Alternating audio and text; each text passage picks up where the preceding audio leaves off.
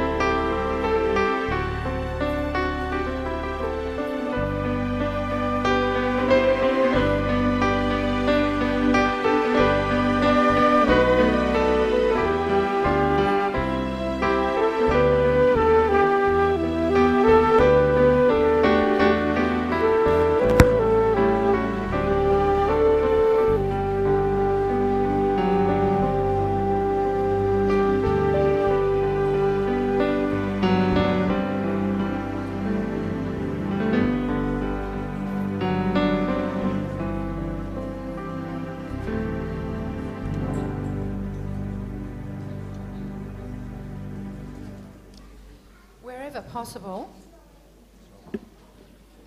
could we ask that you kneel for prayer? Father in heaven, we are truly grateful to be here today, to be in your presence, to have your sweet spirit here with us, because you have said where two or three are gathered, you are there, and we thank you for that. We also thank you for the great privilege of being able to give back to you in our small offerings. They may seem large to us, but you own the cattle on 1,000 hills. You don't need them, but you ask us to give back our tithes and offerings to further the gospel as we share your good news to the entire world. I would also pray that you will be with our preacher today. Bless Piroska as she speaks to us. Touch her lips, touch our ears. May the two connect. And may we hear the message that comes from you. I pray a huge blessing on all of us here today. In Jesus' name, amen.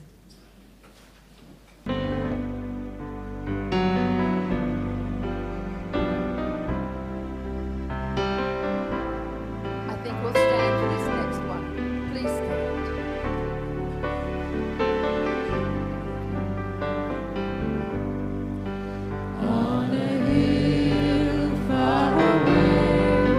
Stood an old rugged cross, the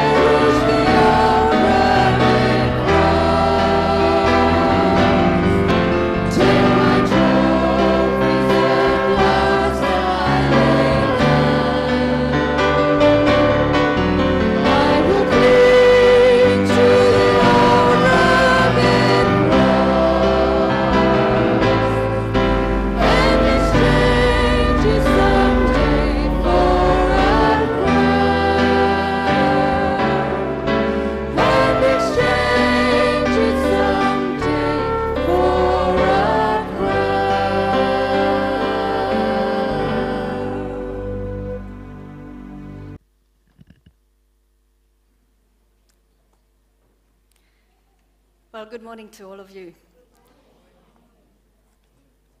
You know, I think I am the most fortunate person in this church to sit in the very first row, because when you were singing, I could listen to it, and I could hear the whole congregation behind me, almost lifting the roof.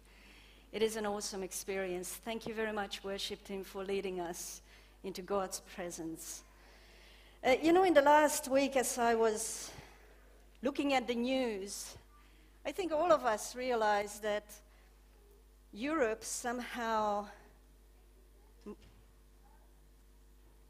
overtaken the news topics.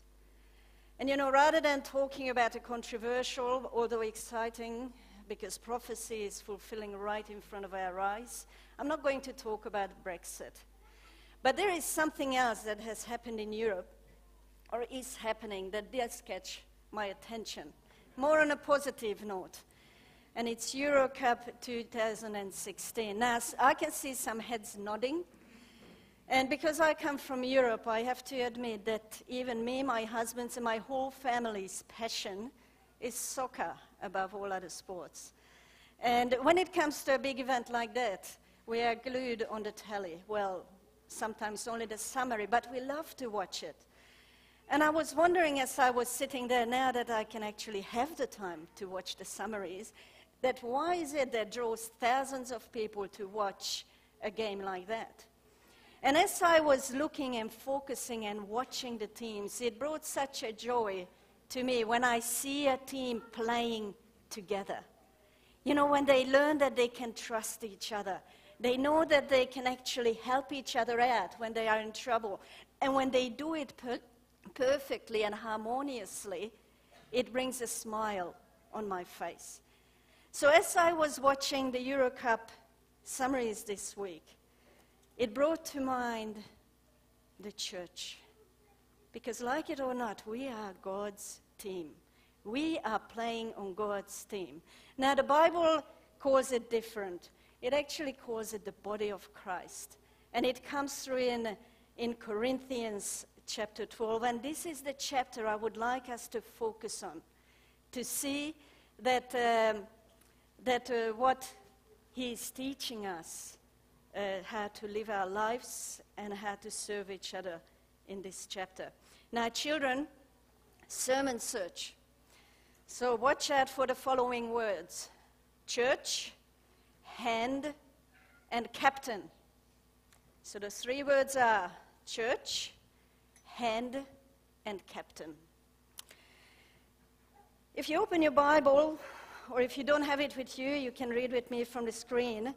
Chapter 12, 1 Corinthians chapter 12, where I'm reading from verse 12. And here Paul gives the definition of a church. And this is how it goes. The body is a unit, though it is made up of many parts. And though its parts are many, they form one body. So it is with Christ. For we are all baptized by one Spirit into one body, whether Jew or Greek, slave or free, and we are all given the Spirit to drink. Now the body is not made up of one part, but of many. Now I want to draw attention to how diverse group Paul is speaking to. What do we see in the scripture? We can see that their diversity comes from their race. Here he says there were Jews and non-Jews. Their diversity comes from their social economic position, because it says there are free and there are slaves. Now add on top of that the diversity of different positions, gender differences, age differences, different spiritual gifts, and all it adds up to is one ugly mess. Or at least it should. But it doesn't. Name a situation in modern life when people from all over these diverse continuums can get together in harmony and oneness. Let's be honest, just watching the news questions you, how can people live together in harmony? We're hard-pressed to see a community of oneness anywhere we turn, no matter what the diversity manuals are telling us or teaching us. And you know why? Because for humans to live together in harmony, they need a reason. They need a purpose, something that unites them. And if you don't give them a reason, they will naturally cluster according to their kind and their traditions. So let me ask you this. When you look at the human body, as Paul is bringing the picture before us, what does your hand and your foot have in common?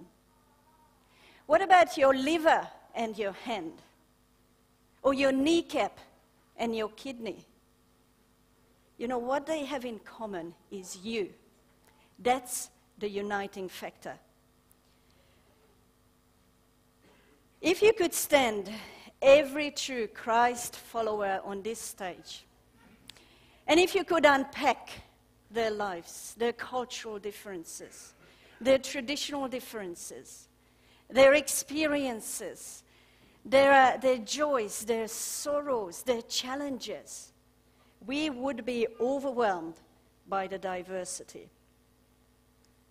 But you know, we would ask, what is it possible to unite all these people?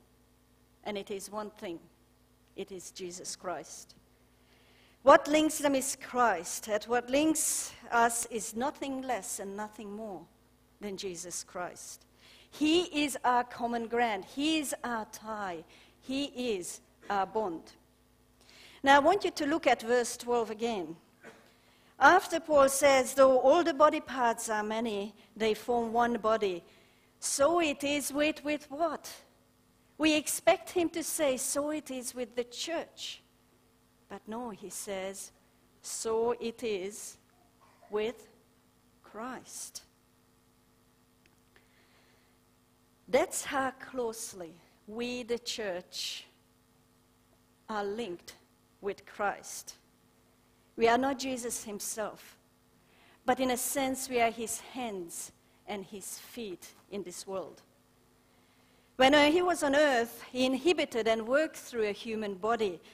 And in a sense, he still does exactly the same, only through millions of human bodies. We are Christ to the world. So in this local expression in our church of the body of Christ, we better get in touch with the basis of our unity, with the very fact what harmonizes us, our foundation, Jesus Christ. You know, God is just such a community of oneness. When I look at the diversity of the Trinity, it truly is amazing. The Father, Son, and the Holy Spirit. 3 persons in one. One mind and united by a loving servanthood. That should be us. A diverse collection of parts brought together by a powerful unifying agent. And that leads us to oneness in purpose and in service. So what can get in the way of this beautiful picture of God's plan of the church serving as one unity? Now that is Paul's very next topic. And I heard Jim Toxon call it team buster, and it is independence. Now independence can come in 2 ways. It can come as inferiority or as superiority, and both are deadly, and that's what Paul talks about next. So let's look at inferiority first. From verse 15, Paul says, if the foot should say, because I am not a hand, I do not belong to the body, it would not for that reason cease to be part of the body. And if the ear should say, because I am not an eye, I do not belong to the body, it would not for that reason cease to be part of the body. If the whole body were an eye, where would the sense of hearing be? If the whole body were an ear, where would the sense of smell be?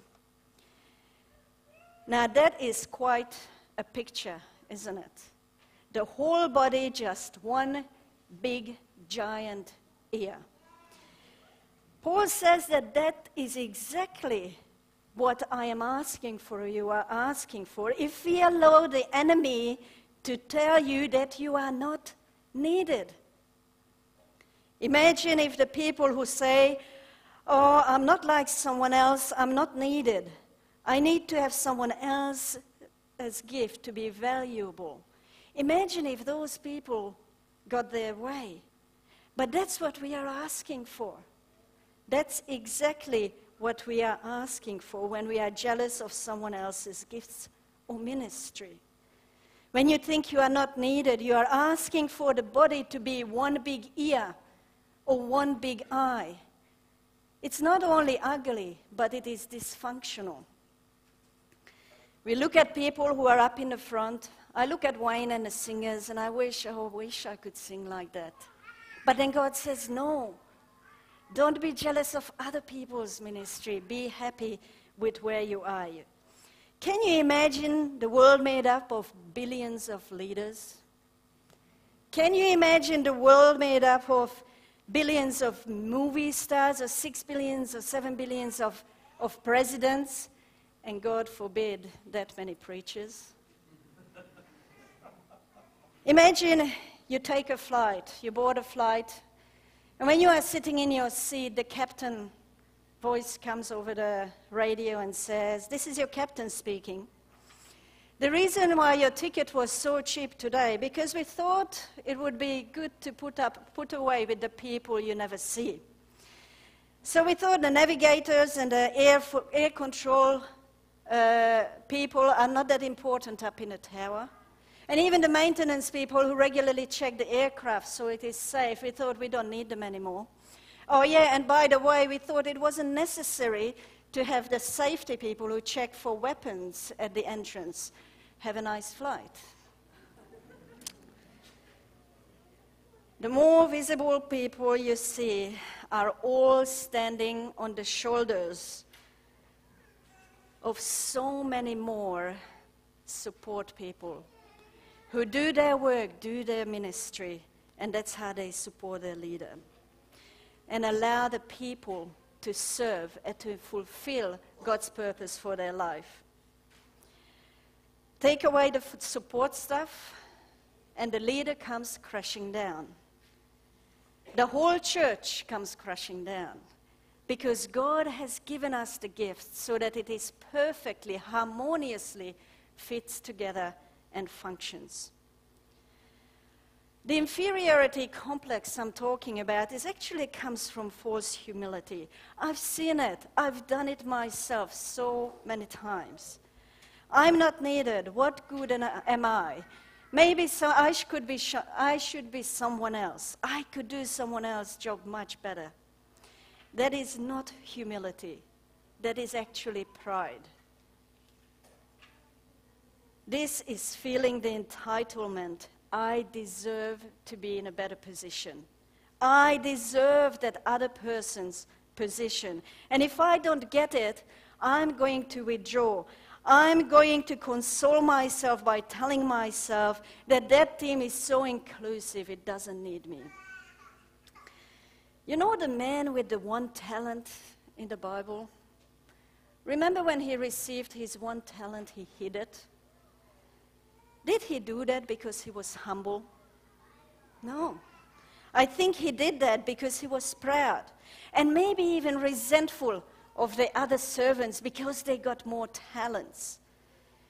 If he had just invested his gift well, if he had just looked after what he was given, it didn't matter that it was smaller than the other ones, then the master would have given him the same reward.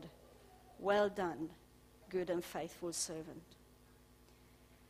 So when you and I fight against who we are in the body of Christ and hide in inferiority, do we see what we are fighting against?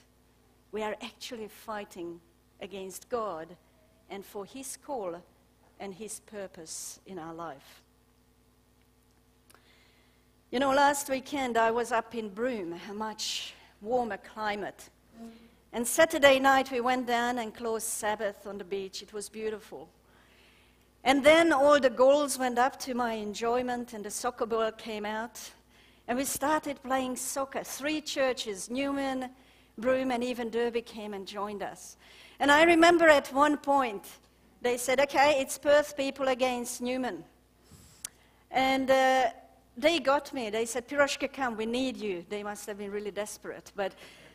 So I went and joined the team. And by the time I got there and kicked my shoes off, I saw everybody was in position. So I asked them, where do you want me to play? And they said, go in the goal, be a goalie. So I went to the goal, and sure enough, I stopped 2 balls in a row. And I said, wow, I'm doing my best for the team. And a minute later, they passed the ball, and the left defender, he missed it. And, I was standing in a goal, and I said, I wish I was there. I could have stopped that ball. And, then I started looking at the other people around the field, and if I stopped that ball, I would have passed it over there, and then we could have scored a goal. And you know what? 10 seconds later, there came the ball, and it came as slow that even my grandma could have stopped it, but no, it rolled straight into the goal. What a lesson I learned. Because I was so busy looking at the other person. I was so busy criticizing him and even comparing my skills to his skills. What I finished up with, I was letting my team down. And that's what happens. You change your focus of God, what God calls you to do. You change your focus, and the whole team, the whole church suffers. So you might think that your spot in the field or the spot in ministry is not the best one. But if you think and if you stick to it, then God is going to bless you, and He is going to promote you. Let's go on with the chapter, and let's read verses 18 and 19. But in fact, God has arranged the parts in the body, every one of them, just as He wanted them to be. If they were all one part, where would the body be? What I find so exciting about it, that who arranged the parts? It's God. God is the one who has given you a unique ministry. Whether it is teaching, whether it is cooking, whether it is singing, whether it is with audio equipment, you name it. God gave it to you. And God made sure you have the personality that best suits that ministry, so that together we can serve Him. We can be the light to our community, to people around us. And I find it so encouraging, so uplifting, and so honoring. God Himself, He took the time to look at me personally and to look at you and to bless you with skills, talents, spiritual gifts, and personality. So independence can kill a team and a community in 2 ways, inferiority and superiority. So let's look at the second one, verses 20 to 23. As it is, there are many parts but one body. Now the eye cannot say to the hand, I don't need you, and the head cannot say to the feet, I don't need you. On the contrary, those parts of the body that seem to be weaker are indispensable. The day you figure out that God wants to use you, the day you figure out that God has given you a special ministry, could be the beginning of pride for you. I heard that there is nothing that brings out the weakness in anyone than being put in a leadership position or being promoted. And it is so good. Superiority kills just as badly as inferiority. And Jesus was fighting it all through His time here on earth. He was trying to teach His disciples, you are all equal. But even towards the end of His ministry, what were they fighting about? Who is going to be greater in the kingdom? Time after time, He brings this lesson to them. And it comes to the Lord's Supper that evening. And they're all sitting in that room after talking about who is going to be greater. And then nobody wants to get up to wash someone else's foot, because that was a servant's role. And then Jesus gets up once again and teaches them a lesson. And he says, don't you understand what I have done to you? And he teaches them a lesson. You are all equal in my sight. Your gifts, your talents are all equal in my sight. What unites you is me. If you keep your eyes on Jesus, then all these will pull together and will create a perfect harmony. So independence can kill a team. But let's talk about now community payoffs, because that's what Paul is getting into. The parts that we think are less honorable, we treat with special honor. And the parts that are unpresentable are treated with special modesty, while our presentable parts need no special treatment. But God has combined the members of the body and has given great honor to the parts that lacked it, so that there should be no division in the body, but that its parts should have equal concern for each other. If one part suffers, every part suffers with it. If one part is honored, every part rejoices with it. Now you are the body of Christ, and each one of you is part of it. So what are the community payoffs? One is mutual care. Again, there is no better illustration than in God's design than the human body. The unpresentable parts of the human body are on the inside. They are delicate.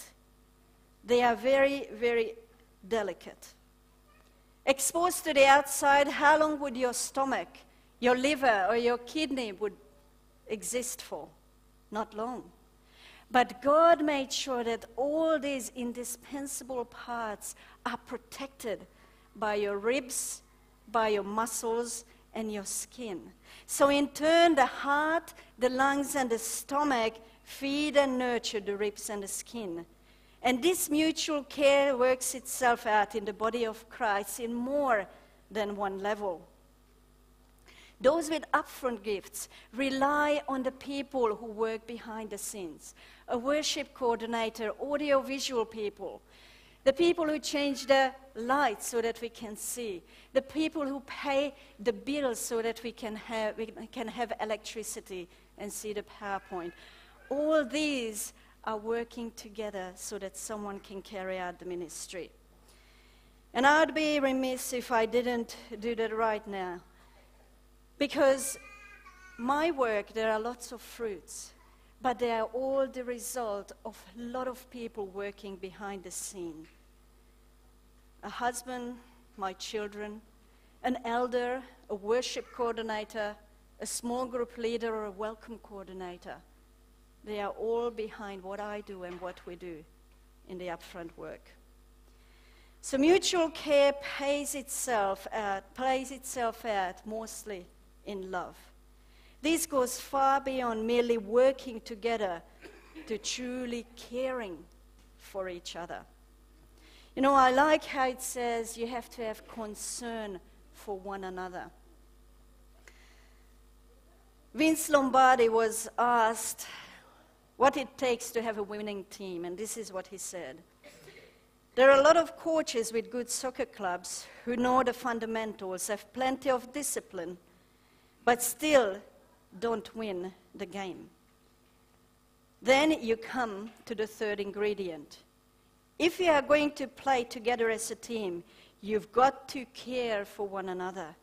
You've got to love each other. You have to protect each other.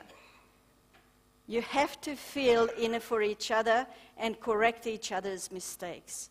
I have to do my job well in order that he can do his. The difference is caring for one another. It's not just working together, but having the heart. I care about you, and I care about you more than I care about myself. In a healthy church, it's more than just working together. It's working together in love. You know, in verse 27, the phrase says, each one of you. And in the New Living Translation, it brings out, each one of you is a separate and necessary part. It is crucial. You are not here by accident. You are meant to be here. Your gifts are not an accident. They are meant to be. Each one of you puts the emphasis on the individual's uniqueness. Notice that this whole chapter we just read, it's actually putting in front of our eyes or redefining our needs versus our wants. What we want versus what we need. We may want to have someone else's gifts, like Paul said. We may want to live our Christian life in independency. We may want that special position. We may want that special relationship. But those are wants, not needs. And Paul says your real needs are, and he lines it out, that I need care. We all need care. We all need identity. We all need security. And we all need responsibility in order to grow and gel as one unit, as one team. Tell me something. What are those needs going to be met? Where and when? I believe that these needs are going to be met when each one of us understand that it's not about our needs first, but it is about the other person's needs first. The human body does not exist to fill the needs of my hand, but my hand exists to fill the need of my body. In return, its needs are met.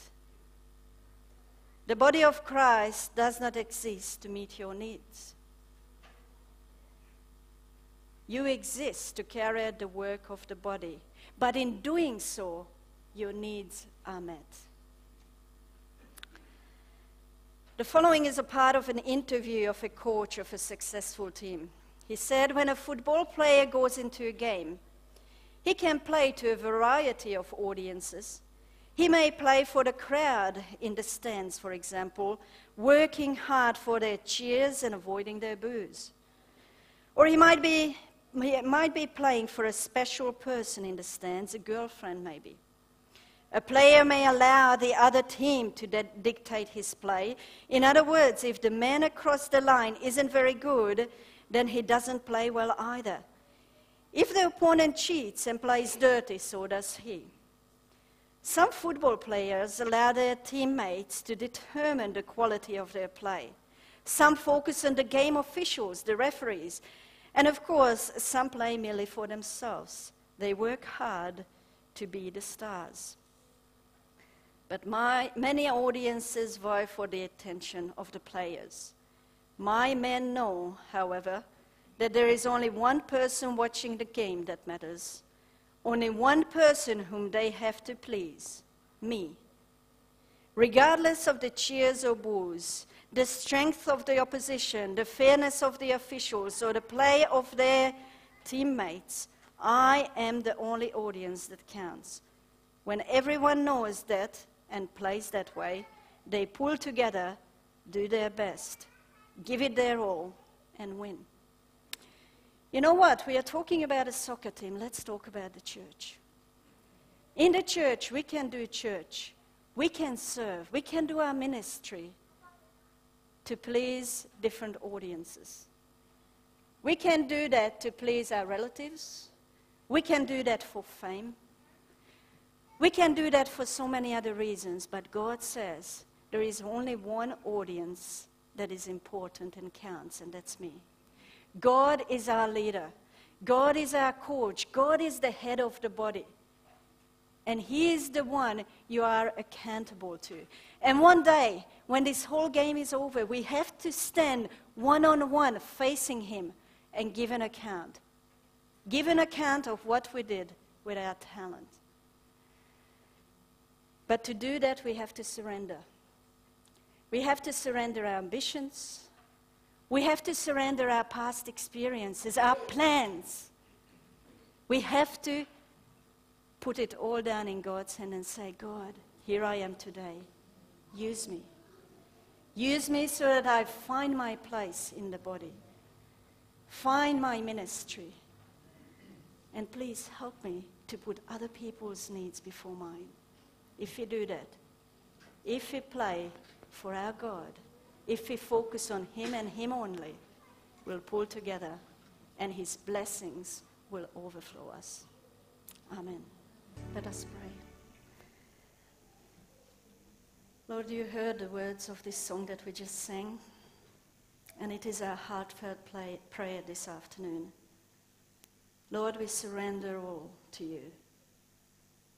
We want to thank you for our church here in North Perth.